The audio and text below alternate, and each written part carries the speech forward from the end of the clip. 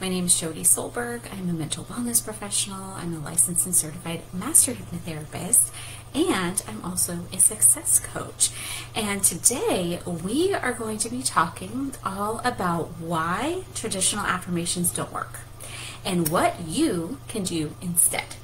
So let's really chat about affirmations. Okay? We want to get your subconscious mind on board to make positive changes. And so many times our powerful subconscious mind will block us based on traditional affirmations. And so how can we do that, right? How can we get our subconscious mind on board to make those positive changes effectively? So we're going to dive into why those traditional affirmations don't always get the desired results. And we're also going to discover some more effective ways to align our subconscious with our goals. Our subconscious mind is a powerhouse of beliefs, emotions, and memories that play really significant roles in shaping things like our thoughts, our actions, and our outcomes. It's like the autopilot in our mind. Right? It helps to drive our decisions and our behavior, often without us being consciously aware of it. And there can be motivations behind the scenes that you don't even realize. And so in order to achieve lasting change, it's really essential to get our subconscious on board with that. So I know that many of us have tried using positive affirmations. So you may have heard that you needed to create an affirmation that said that you have already arrived, right? Act as if you're already there. And then when you've tried to use those kinds of affirmations, you've had little or no success with it. So why is that? Well, traditional affirmations can sometimes backfire because they're not in alignment with our existing beliefs, and our subconscious then rejects them. Because anything that is against your core beliefs, your subconscious will block you from and say, no, that's not true. I don't believe that. You're telling me a lie. I'm not going to participate. And so if we don't truly believe in the affirmation, your subconscious resists it or blocks it, and it leads to feelings of dissonance. And so affirmations that only focus on the end result and acting as if you're already there may neglect the importance of the process itself, which makes it really hard to commit to the actions. You're only focusing on the end, not on the process in between that you need to get there. Okay, so let's take a moment to understand that science behind our subconscious mind and how neuroplasticity works. So neuroplasticity is your brain's ability to organize itself or reorganize itself. Right? So it enables us to create new neural pathways by repetitively engaging in thoughts and behaviors that are in alignment with the change you want to make. Right? These new behaviors, new thoughts, create new pathways to get to where you want to go. And so by leveraging our brain's unique ability to do that, we can shape our subconscious and get it on board to creating that new path and choosing that new path over and over again to create that new habit. Whether that's a thought pattern, behavioral habit, whatever it is that you're wanting to work on. So let's look at how we can reframe those affirmations to make them more effective in engaging our subconscious mind by adding in the process. So first, we need to identify what your core beliefs are. So you want to reflect on your core beliefs about yourself, about success, about the world around you, whatever that specific area is that you want to improve.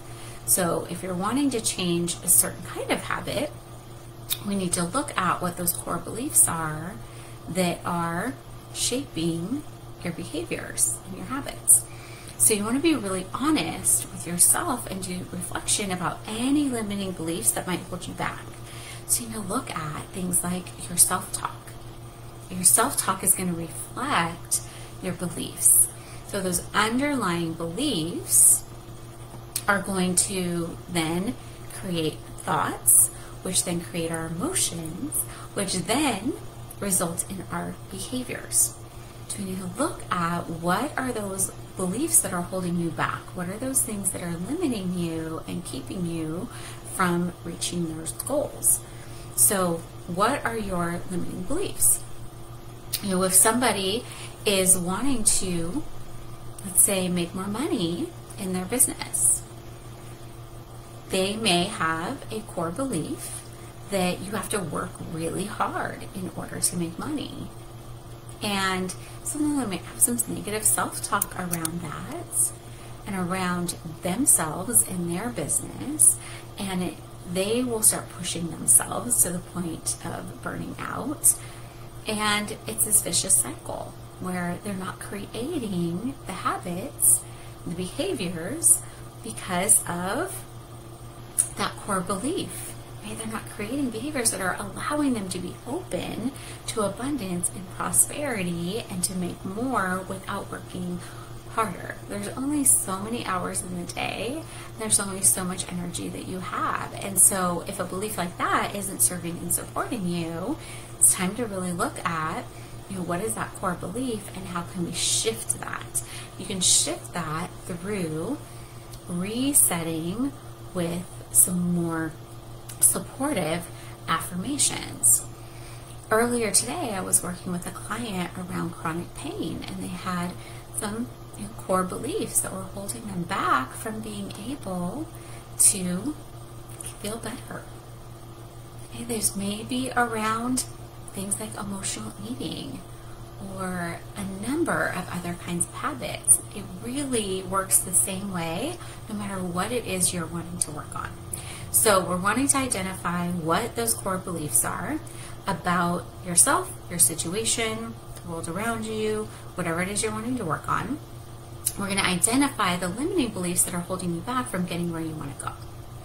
And then second step is going to be to create more empowering affirmations that your subconscious can get on board with.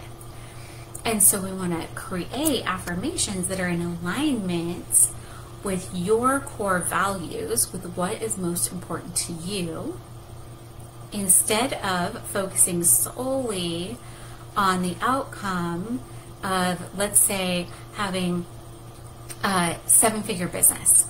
Maybe that old affirmation that wasn't ringing true for you was, I have $1 million business, when you have $1,000 or less in your bank account. And so your subconscious mind, when you're just focused on that end goal of having a 7-figure business, says, liar, that's not true. I know how much is in your bank account, and it's not $1 million or more. Right? So we want to look at what can be more empowering for us in crafting that affirmation. And we want to align that, yes, with your goals, also with your core values and an empowering belief around making money in business, for example. So again, instead of focusing solely on that outcome, we're going to emphasize the journey. We're going to have a growth mindset. So we're going to look at the process, the effort, the growth. And so you can say something instead of, I am $1 million business owner. You can say, I am in the process of becoming $1 million business owner. Or I'm learning how to build my business. I'm working towards building my business. Right? Something like that. So I'm working towards building my business to 7 figures by helping other people do what? What is it you help people with?